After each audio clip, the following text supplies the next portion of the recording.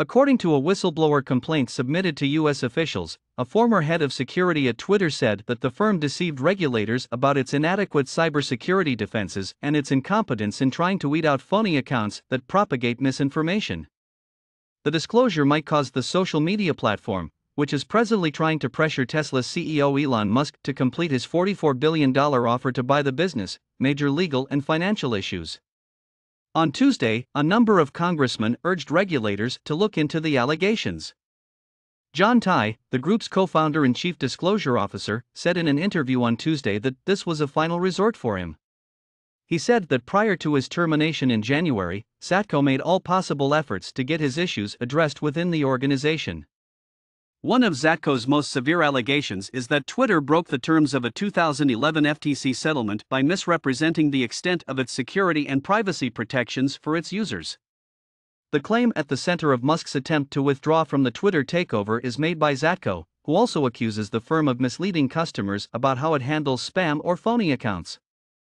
At one point on Tuesday, shares of Twitter Incorporated had decreased by more than 6%. He joined Twitter at Jack Dorsey's request in late 2020. The same year, the business experienced a humiliating security breach involving hackers who tried to steal Bitcoin from followers by hacking into the Twitter accounts of world leaders, celebrities, and tech titans, including Musk. The claims and the opportunistic timing appears aimed to attract attention and inflict harm on Twitter, its customers, and its shareholders, Twitter said in a prepared statement on Tuesday, adding that Zatko was fired for ineffective leadership and poor performance.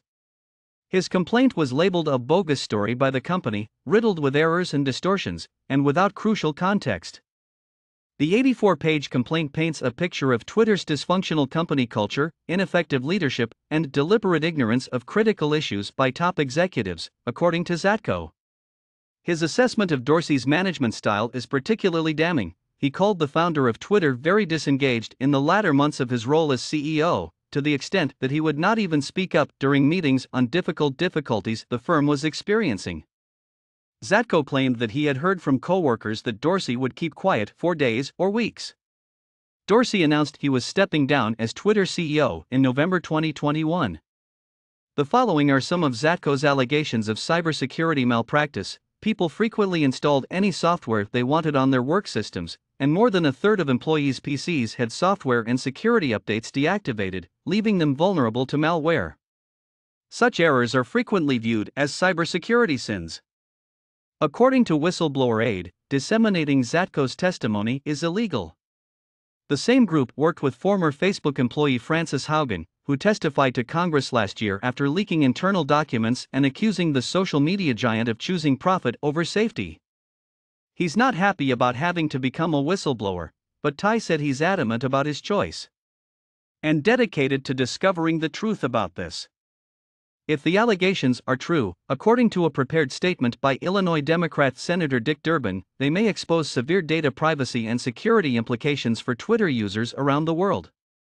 Zatko claims that Twitter deliberately permitted the Indian government to hire its agents and give them direct unsupervised access to the company's systems and user data, which is one of the most worrisome concerns. According to the complaint, Twitter is also heavily dependent on funding from Chinese entities. Twitter employees were worried that the company was giving those entities access to information that would allow them to find out the identities and sensitive information of Chinese users who secretly use Twitter, which is illegal in China. The millions of accounts that are automated spam bots or otherwise have no value to advertisers because no one is behind them, according to Zatko, are counted willfully by Twitter management. Zatko cited a damning 2021 outside report that found Twitter's tools for tackling bots were neither sufficiently automated or sophisticated and instead relied on humans not adequately staffed or resourced to address the misinformation and disinformation problem.